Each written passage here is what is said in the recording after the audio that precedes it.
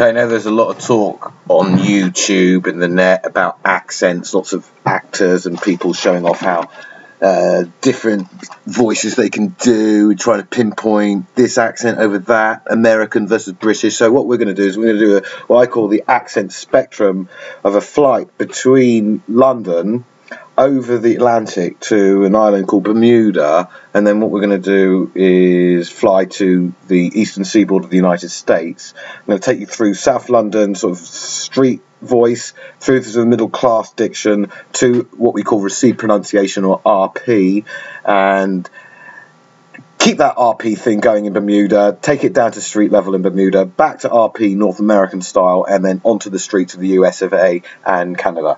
So right now I'm in a generic South London accent. Obviously I'm talking with a bit of a monotone, but if you want to get real, like for example, if you want to be like my nephews who call me their uncle when they ask me, am I going to come down to the football today, and have I seen the telly, for example, they don't even use the letter L. If they're talking to their mate Walter, they'll say, hey Walter, do you want a glass of water? You know what I mean? It's like that. So it depends on the sort of place in society they're at.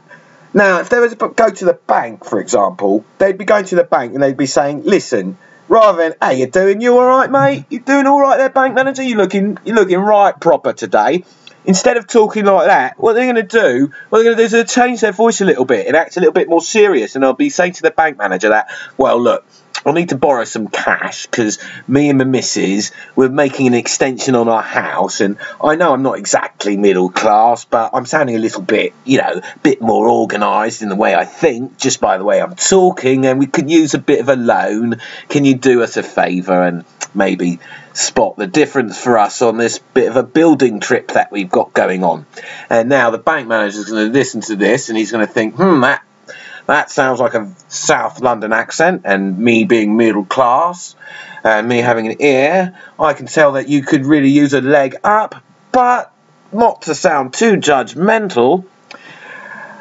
The bank manager turns on the RP and all of a sudden starts to scrutinise the risk involved in giving this money for a building extension to someone with a South London accent. I don't know what you would do, but this bank manager decides otherwise he's not going to cross every T and dot every I on this application. He's going to take the money, and he's going to take that money, he's going to go to an old British colony called Bermuda, flying out of Heathrow, and when he lands in Bermuda, airport's out near St. George, it's going to hear people speaking in a tongue that's been there for 400 years, and it is very similar to the RP accent of Britain, but of course they are putting a little of what is Bermuda. And in Bermuda, you will hear these people talk. They've been speaking that way for, as I said, 400 years. And if they have a bit of money in their pocket and they've been to overseas universities, obviously they've got influences of other diction, but there is very much a strict Bermudian received pronunciation. Notice how I'm crossing my T's and I am dotting my I's. Whereas if you head out the door and go to the back of town and you stand at the bus stop and listen to the guys waiting for the bus, they're going to have a completely different way of talking, and it's nothing like the way I'm sounding at the start of this conversation. So as you can hear on the streets of Bermuda, they got the kind of West Indian influence and plus the North American twang, almost from Virginia, because a whole bunch of people from Virginia stayed in Bermuda, changed the way people talk. Also, there's the influence of the Portuguese people that are in Bermuda.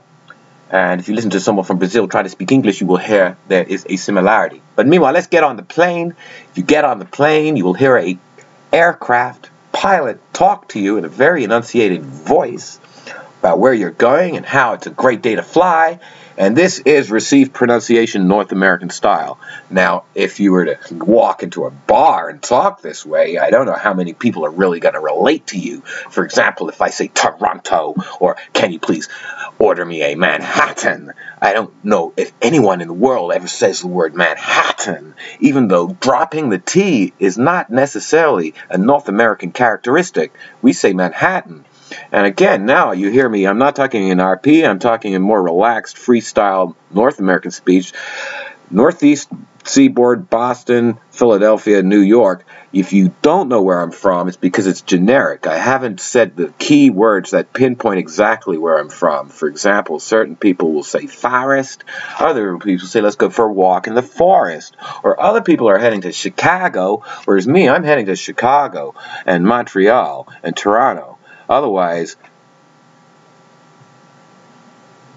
back to Southeast London, you know what I mean? Montreal Expos, represent, yeah, I figured it out.